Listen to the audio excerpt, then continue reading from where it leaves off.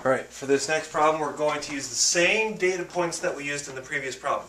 If you haven't done that problem, I suggest you go back and take a look at it. We have the points 0, 20 and 3, 27. We want to find the doubling time. So first, understand that this equation can be written as q of t equals 20 times 1.105 to the t. Or 1.105 to the t. So the question is, at what time do we have twice our initial amount? Our initial amount is 20. So that would mean that 40 is our doubled quantity.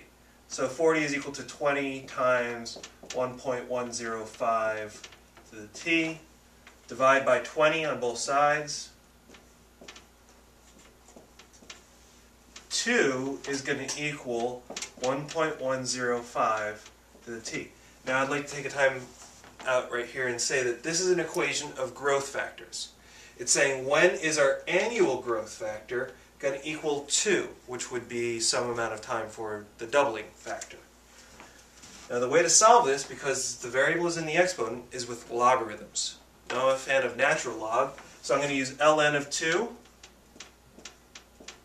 is going to equal t ln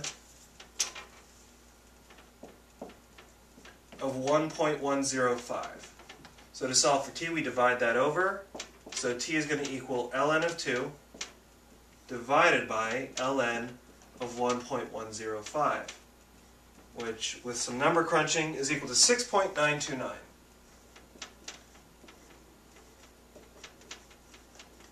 Assuming that the unit is in years, this means it doubles every 6.9 years, so almost every 7 years.